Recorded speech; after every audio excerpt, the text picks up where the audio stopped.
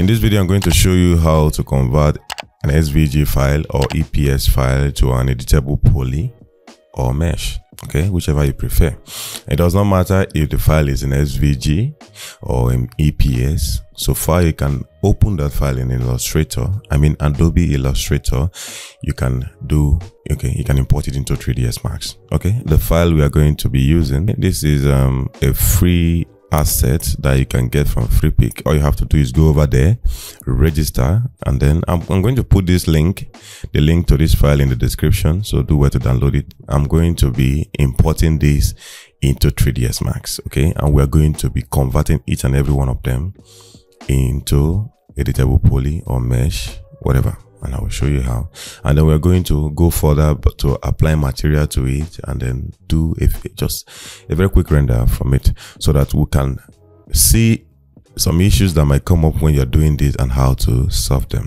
Okay, I'm going to minimize this. I've already downloaded it, so if you haven't, all you have to do is hit the download button and then attribute. I'm going to make sure you attribute the owner, like when you click on download now, you see free download.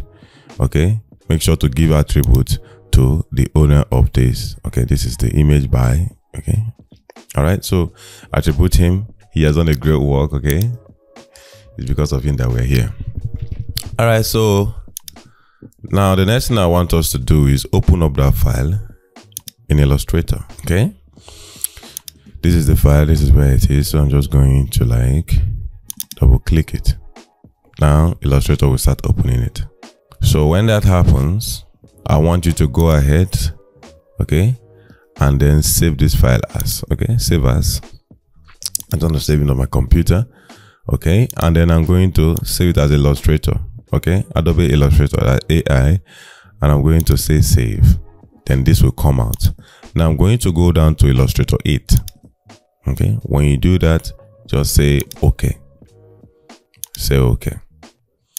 Now when that is done, let's go back to our 3ds Max. All right, you can see what I've done here. And then first of all, let me choose a double viewport, and I'm going to import this file. So I'm going to go to import.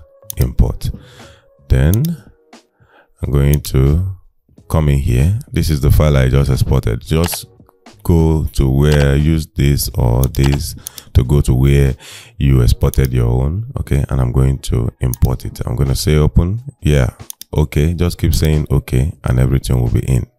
This is the file we just exported. This is what we just downloaded from here.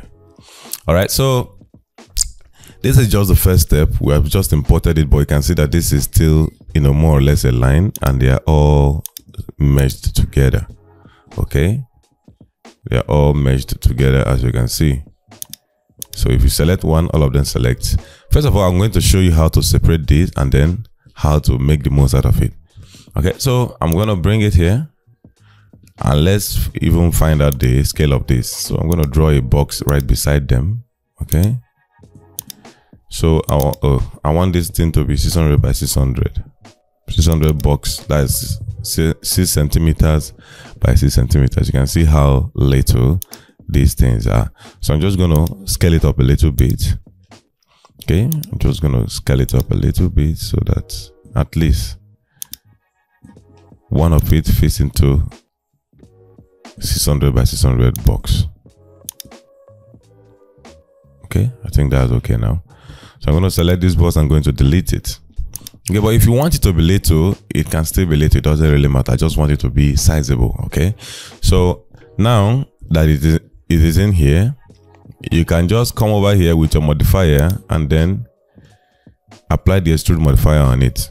If I should turn this into default shading, you're going to see that we're already having our shapes turn into poly. It's not yet poly. All I have to do is just select it and convert it to tape poly, and it should become a tape poly or mesh, whatever I want.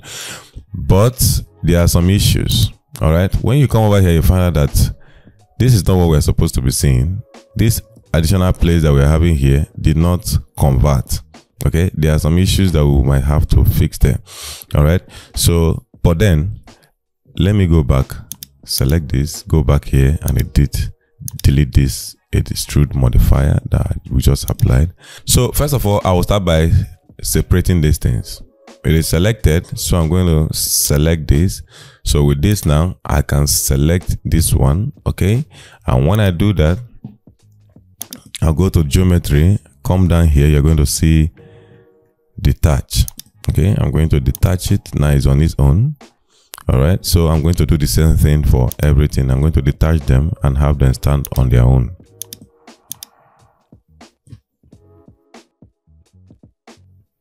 All right, so when you select one, you find out that the gizmo is not centered. So just come over here to the hierarchy, click on this, and then click on that. It's going to center it to the middle of the said object. So I don't think we're going to have any issue with this. So I'm just going to select this, and then you can even right click and convert to editable poly if you want. And that is going to give you this. But before you do this, let me undo this. Before you do this, I suggest you use the extrude modifier, because this gives you the ability to increase the height. All right. When you do that, it gives you the ability to increase the height. You can make it whatever you want so easily. So let's make it 3 for now. All right, for this, I think we're going to have issues with this because of the way this is structured. So we're going to work on it quite a bit before we try to make it, apply the extrude modifier to it. So I'm just going to select this segment, and I'm going to select this segment, and I'm going to delete it. Hit the delete key on your button. I'm going to select this, I'm going to delete it, I'm going to select this, and I'm going to delete it. Now I'm going to use vertex, okay, use vertex and bring this close, okay, to each other like this. Okay, zoom in as much as you can to keep bringing them close. Then try as much as you can to keep them on top of each other. Then select the two and then weld it. Okay, now they are together now. All right. So let's see if it is going to work now. So I'm going to select this and I'm going to apply the extrude modifier on it. Now when I do that, you find out that it's working now. All right, it is working now. So you can come over here and reduce it if you want, but I'm not going to do that. For this, let's see what happens. It's not working. A lot of it is empty where they are supposed to be filled. So I'm going to delete this, and okay, you see how it is done. So here you find out that there is a line here that is not connected to anything. All right, we just need to understand how this is supposed to work. So this entire thing is supposed to be one and flow in together. So I'm just gonna select this and select the vertex, select this particular one, and then move it back. Okay, let me see.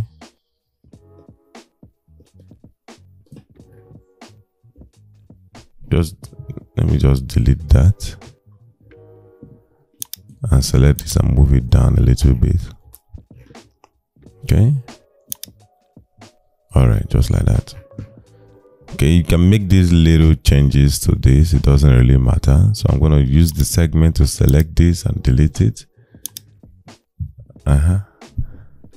Okay, so when things like this is becoming difficult for you to sort out, okay, you just know that there are two vertices that the dots are very close but they are not joined. So how do you solve this issue? Okay, I tried to solve it normally, but it's not going to solve. So I'm just going to select all the vertices here. Okay, increase this in a little bit to like, oh no, this is too much. Let me make it like 0.2. okay, and then I'm going to weld it. It is going to change this element a little bit. If you remember, this is not exactly how it was looking, but it is looking very closely to what it was looking like. But now that issue will not come up again. So if I come over here and extrude it, you can see the part that is supposed to be extruded are now extruded. Okay, just increase that weld a little bit. Okay, say 0.1 something or 0.2 and then weld. It is going to get the the vertices that are supposed to be closed but are not closed, it is going to close them, okay, thereby solving that problem for you.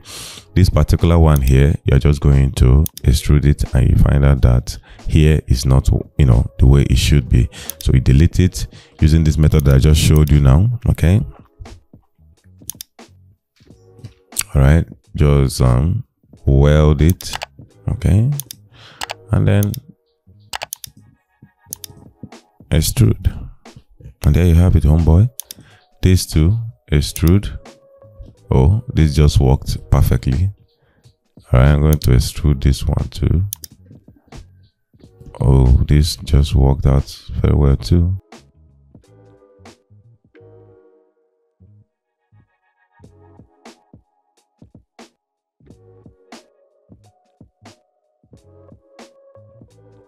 So very quickly, I'm just going to, okay, add a plane down here.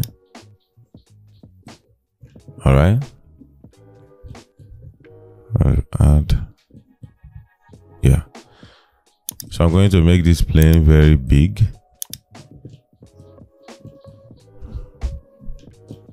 I'm going to convert, hold on, add my safe frame.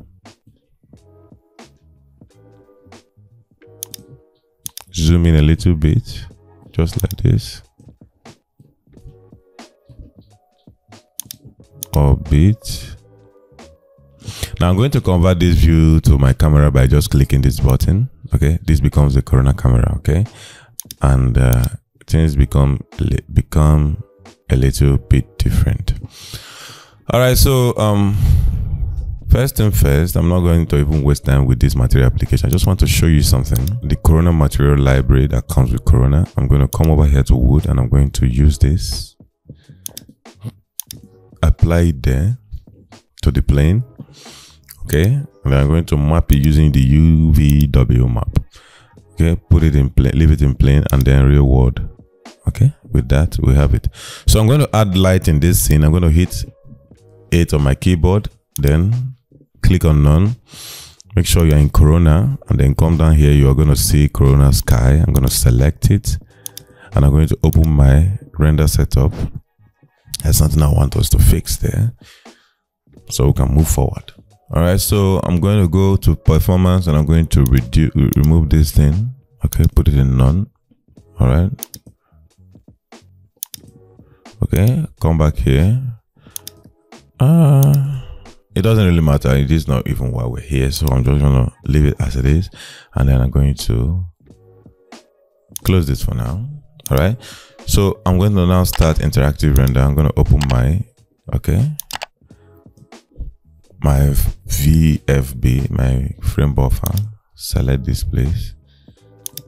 All right, don't worry about that. I know it's too bright. I'm going to fix it in a bit. I just want to lock this. Okay, now I'm going to reduce the exposure.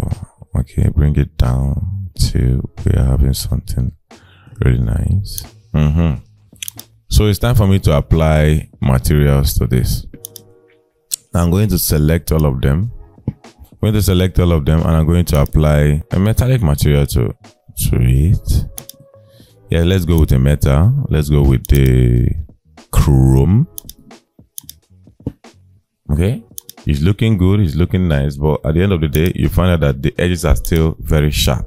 As you can see. Okay, let's say you want to make the edges not to be sharp. All right, you might say, okay, let me use chamfer. Okay, but chamfer is not going to help. Chamfer is going to tear it apart. As you can see, this is what chamfer did to it. All right, okay, you say let me reduce the amount, make it a little bit smaller. Okay, let me just stop this interactive render for a minute. Let's just go and see how it is affecting it. I'm going to change this into clay mode. You can see what the chamfer is doing to it. I can just say, okay, let me reduce it to 0.5. That's still the same issue. So chamfer is not going to help us. We can try turbo smooth. That is even worse. Like, is even at the first iteration, it is even doing this. So you can say, okay, let's try mesh smooth. the same thing. So how do we now get the edges to bevel when, as you can see, any little thing we do to this, it is going to make it get, squished up or torn apart. You can do that using material now. Okay, let me just pick the material that I've already applied to this, pick it out. So all right, so I'm going to find corner round edges. All right, so you go to maps, corner, you're going to see corner round edges here. So I'm going to drag it in and I'm going to plug it to the bump. All right, so when I do that, now I can see everything is still straight. There is no curve to it whatsoever. But when I come here and I increase this radius, you'll start noticing some curves around the edges. Okay, you can see the curves coming out. All right, all the edges will now have the said curve. Come here, you're gonna see, make this big, you're gonna see the edges are now smoothly bending. Okay, you can take this to like 10 millimeter. You're gonna see the changes. Maybe the reason why you are not noticing this thing is probably because of the type of material that we're using. If I should use Corona Legacy material, select this, let me select this object and apply this to it. You can see the edges are straight, right? When I take this and apply it to the bump, you're going to see the edges will now be smooth, as you can see. Okay, the edges are now very smooth. So you can increase this.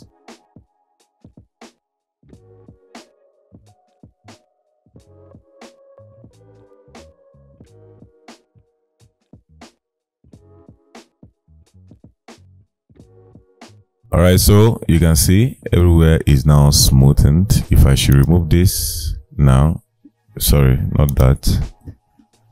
If I should remove this now, it is going to go back to being straight. All right, let me just apply the chrome material back to it.